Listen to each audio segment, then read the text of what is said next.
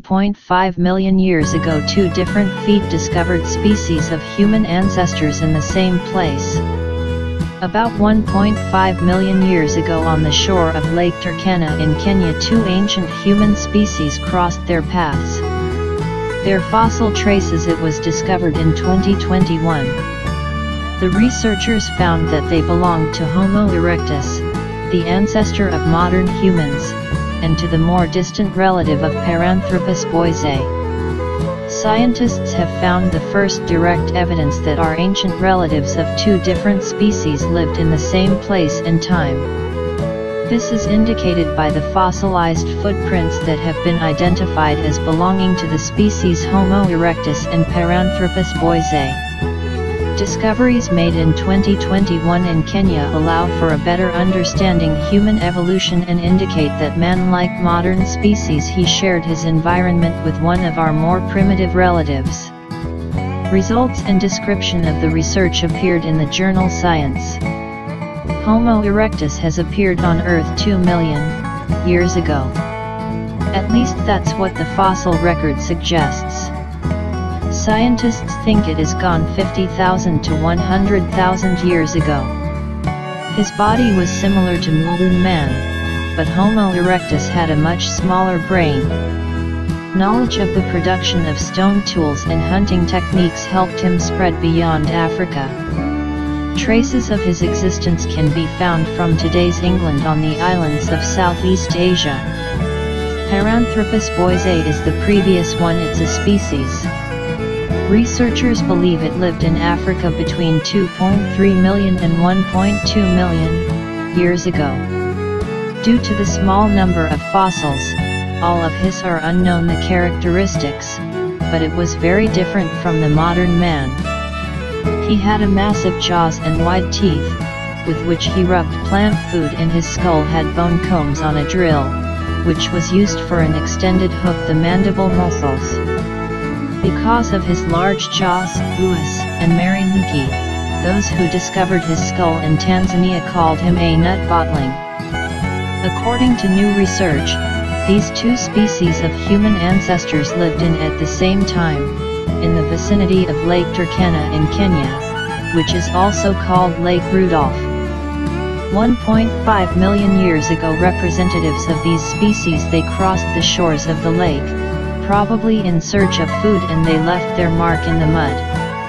These fossilized tropes were discovered in 2021. There's analysis revealed that it belonged to Homo erectus and to Paranthropus boisei. Scientists think two species have passed away from several hours, maybe days, leaving the first direct evidence of coexistence different species of human ancestors at the same time and place.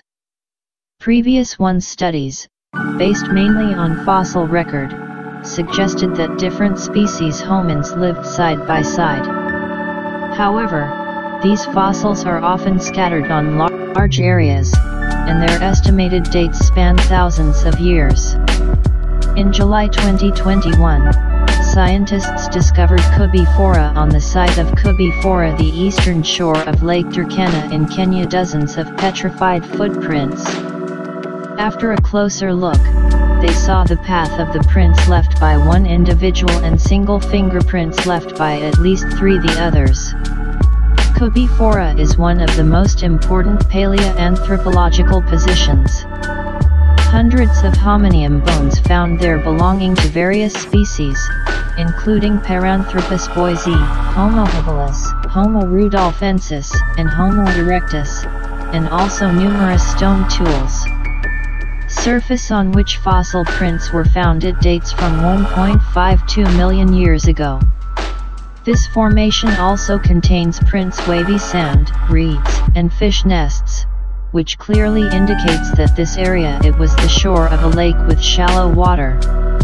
This is the first snap of the one we have showing these two species living in the same area, potentially interacting with each other, he says. Kevin Hadala of Chatham University in Pittsburgh, Pennsylvania, co-author, research. The prints kept details about the individuals who they left, including the height of the arch, the shape of the fingers and the way of walking. The discovered path consists of 13 footprints. Hadala and his team estimated that the individual who made it walked at 1.81 meters per second, just like a fast-moving modern man. In the course of the study, the researchers analyzed how movement the feet shaped the marks left by it. They compared the depth of the foot and finger angles in fossilized footprints with imprints of the feet of modern feet people. Analysis suggests that single footprints left by what the least 3 specimens belong to the representatives of Homo erectus, who walked and ran in an attitude upright, like modern people.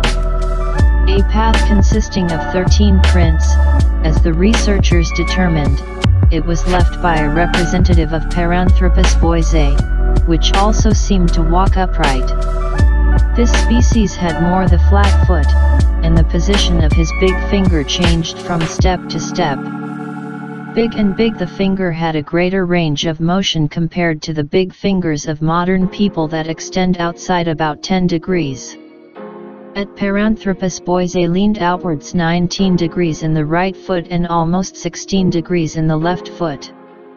This feature is exaggerated in chimpanzees and helps them climb to the trees. In the big finger there is a certain movability that goes beyond what we see in modern people, Hadala says. Footprints Homo erectus and Paranthropus boisei are located a few meters from each other. We can ask to assume they were aware of their presence. Have they interacted with each other? Did they learn from each other? It remains a mystery, says Bernard Wood, paleoanthropologist at George Washington University in Washington. In addition to the footprints of our ancestors, in the formation where they eat traces of ancient cattle relatives, 3 animals resembling horses and numerous bird prints, including the giant extinct the stork relative Leptoptilus falconeri. Australia approves therapies using ecstasy and the psilocybin. Australia is the first country in the world to allow the use of psilocybin and MDMA to treat depression or stress disorder. It's a post-traumatic one. These notorious intubated drugs in many studies have shown therapeutic benefits in patients. Research conducted over the last few decades they have shown that illegal in many countries, often used recreationally, are effective in treating some mental disorders in combination with psychotherapy. These include MDMA, a remedy commonly known as ecstasy, and psilocybin, a psychoactive compound found in some mushrooms. MDMA has shown significant benefits in the treatment of post-traumatic stress disorder. In turn, psilocybin, as the researchers have shown, in combination with psychological therapy, it is the same effective against depression, which is the leading antidepressants. The scientists of Yale they also showed that an already single dose of psilocybin given to mice caused immediate increase in connections between neurons, which may explain antidepressant effect of this compound. Researchers from Johns Hopkins University School of Medicine found that beneficial antidepressant effects psilocybin-assisted therapy can last up to a year from the end of treatment. Both MDMA and psilocybin have also shown potential in the treatment of anxiety, anorexia, or addiction. Australia decides for medical purposes it will be possible to use and prescribe 3.4-methylenedioxymethamphetamine, i.e. after just straight the ecstasy. In addition to it, it will also be available to magical mushrooms, or psilocybin. The psychiatrists will be able to do so prescribe patients with certain types of depression and those who are being treated with a reason for post-traumatic stress disorder. A similar step was taken by Oregon, where since January 2023, you can legally use psilocybin for therapeutic purposes under control. He's a specialist. It is worth remembering that in Poland both substances are considered as drugs and their possessions are punishable. In Australia, the classification has been changed to measures that consider them to be relatively safe provided they are applied under medical supervision. As one of the researchers further explained, ecstasy can help patients open up to a therapist, while psilocybin can make a person feel differently with themselves, which in turn can make him gain new desires to live. The persons taking these funds will be under direct control of therapists. In the case of ecstasy, one is expected the therapy session will last about 8 hours. Sessions within 5 to 8 weeks should be free. The cost of one such therapy will be about $1,000 Australian, or about 2,700 zlotys. Opinions on the assessment of the decisions of the Australian authorities are it is significantly divided. On the one hand, the voices are heard that thanks to this opportunity for a more normal life, people for whom the previous ones may be granted the treatment was ineffective. On the other hand, there are opinions that Australia came too far out here and that it was made a step at least 5 years too early. It is emphasized that regardless of the disease, it is not possible to release medications to the market after it was produced. We won't find any medication on it that did not undergo 3 or 4 phases of clinical trials. And also the representatives themselves, the state institutions responsible for issuing the decision, shall be granted that the effectiveness of this type of therapy in the case of mental disorders has not been left. It is further confirmed. This seems to be one of those situations in which risk is taken because for some patients, the potential benefit it can prevail over it. Especially since in the context of some of these people there are currently other options available for their treatment. At the same time they will be warned not to expect such therapy to become a miracle for their problems. There are also known cases in which such treatment has caused some patients have relived their traumas.